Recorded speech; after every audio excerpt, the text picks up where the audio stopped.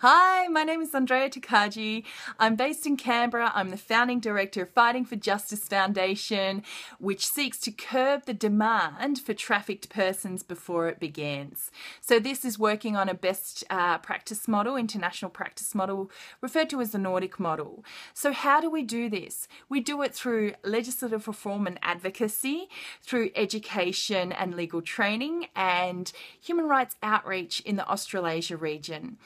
So at Fighting for Justice Foundation, our vision is to curb the demand of human trafficking before it begins through addressing the prevalence of gender-based violence. So we believe that our world should and can be free from gender-based violence through gender empowerment and respect. In order for this to occur, we need to work together. There's a lot of work to do, none of us can deny that, to challenge the pre-existing norms, the social norms that facilitate and encourage this gender-based violence in our communities. So let's work together.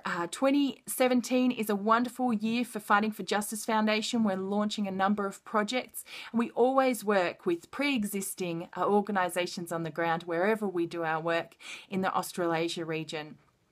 But we're looking for fellowships, partnerships with other organisations. We're looking for those who believe in the work that we do through prevention, through diversionary programs, and to partner with us. We need future collaboration. We need more networking opportunities, and we need more volunteers.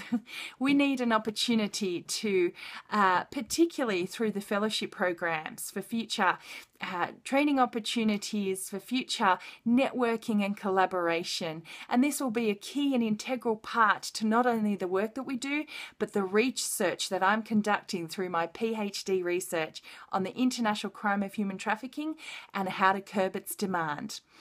Check out our website, fightingforjusticefoundation.com, and look at our projects, have a look at how you can get involved, and please do contact us. We'd love to hear from you. Thanks so much.